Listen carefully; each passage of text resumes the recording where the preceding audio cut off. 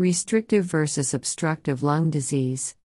Respiratory system diseases can be two types: obstructive or restrictive. Obstructive diseases are when air cannot getting out from the lungs. During such disease there is resistance to airflow because of obstruction of airways. So, exhalation problems, it is obstructive disease. While during restrictive diseases, there is problem getting air into the lung. During restrictive disease, lung cannot expand well. These individuals find it difficult to take a full breath. Frequently this occurs due to a condition that causes lung stiffness, muscle weakness, or physical restriction. Now, let's discuss which diseases are restrictive or obstructive. Chronic obstructive airway disease. Asthma. Chronic bronchitis. Emphysema. Bronchiectasis.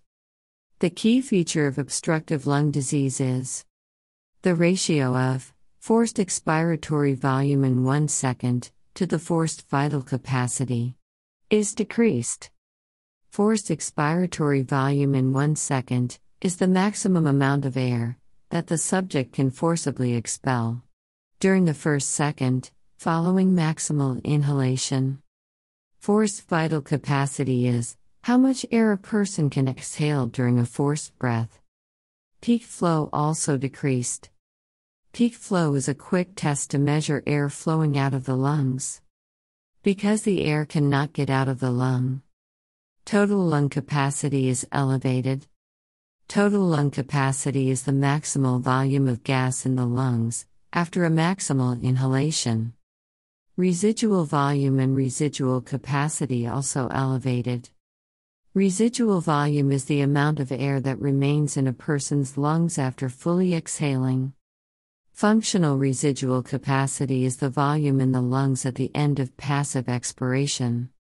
The causes of restrictive lung disease are chest wall disorders, obesity, kyphoscoliosis, polio, interstitial and infiltrative diseases, acute respiratory distress syndrome, pneumoconiosis, pulmonary fibrosis.